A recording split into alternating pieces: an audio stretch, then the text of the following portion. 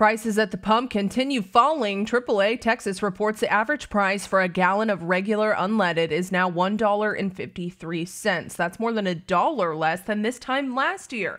Drivers in Midland are paying the highest, on average around $1.78, and the Sherman-Denison area is seeing the lowest at $1.17. AAA Texas expects the prices to continue falling. Right now, the national average for a gallon of regular unleaded is $1.79. Katie Johnston for CBS 11 News.